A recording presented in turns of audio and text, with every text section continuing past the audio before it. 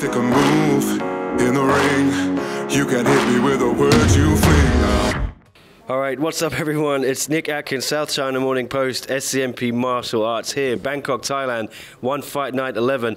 Thankfully, we're sitting down because I'm here with Rade Opacic, who's about 7 feet tall, much bigger than me. So thank you for not standing, Rade. You're making me look so tiny. But how are you doing, man? You just kicked off the show with a big win. Thank you for the interview.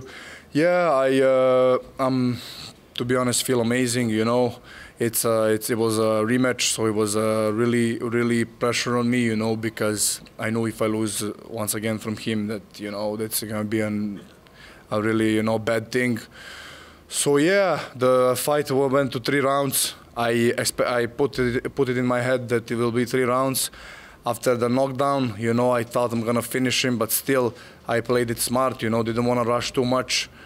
So I played it a little bit smarter, you know, because it was a rematch, and you know we all know what happened in the last fight, and we all know that Guto is unpredictable. He can throw like from any angle, any shot, you know, as you saw in the previous fight with me. So I did play it a little smart, you know. I threw my boxing, my straight punches, you know, jabs, you know, hooks. So pretty much I just saw the fight. So yeah, it was a good fight. It was a generally good fight.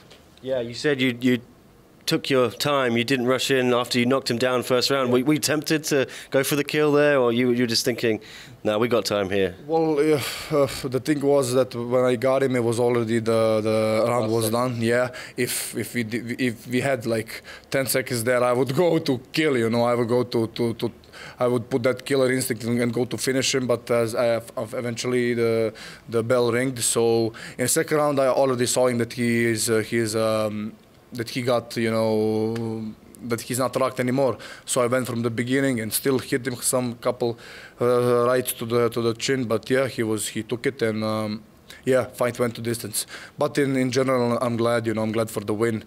It's a big, you know, big thing for me, you know, really big thing for me. Yeah, were you surprised the way he came back in second round, and he, you know, made it very competitive, didn't he? Yeah, but Guto is a tough guy, you know. He's an experienced guy. He's been in this situations for 50 times, you know, many times. So he knows how to save himself. So that's the one more reason that I was, you know, calm down, much more mature, didn't rush at all, you know. And yeah, I know, like from the last fight, he got me to the stomach, so I was, you know, I was packed up all the time, you know, you know, I was fully focused, you know, so because I knew he can throw at any angle, you know, some shots.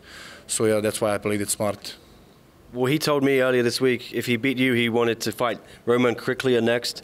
Kryklia is up next month, main event, defending his belt. Is that something you want as well? Well, since I signed with one, belt is a goal for me.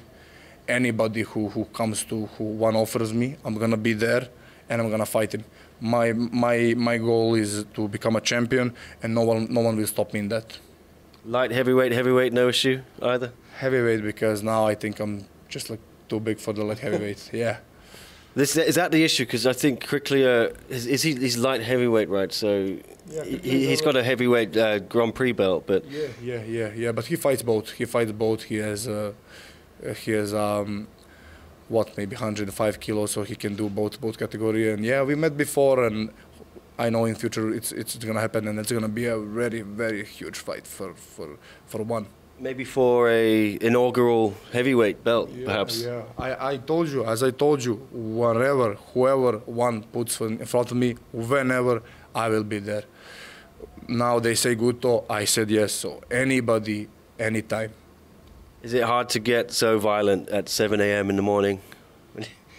Well, to be honest with you, did it before. Like last fight when I fought Safaridis, it was the same time, and maybe a little tougher this time, but in the end, you finish it early and you're done with it. Yeah. Otherwise, you would have to wait whole day and then fight. So, I think it's a good thing, you know. It's a good thing. These days when I was in Thailand, I used like this last week. I got up every morning at like 5, trained so I can develop myself, so I can do it, you know. And to be honest, it's not a big deal. It's not a big deal, yeah. All right. Well, what about the Friday fights, Olympini on the Friday show? Would you ever be open to doing one of those? Man, if one offers me, I would love to fight Muay Thai, kickboxing, anything. Man, to me, like probably everybody said it, but Lumpini Stadium, fighting here, it's I don't know what you can compare to that. It's not a dream come true. It's even more bigger, you know.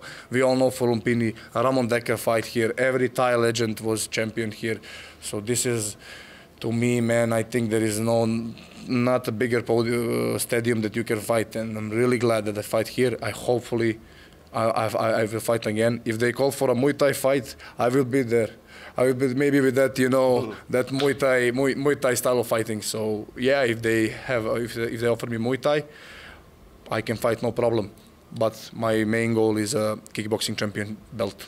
Okay, well, message to your fans then, finally. Yeah, thank you guys all for support. Thank you for everybody back home, my family, my friends, everybody. There are a lot of people watching. So everybody, thank you very much. It's a big relief.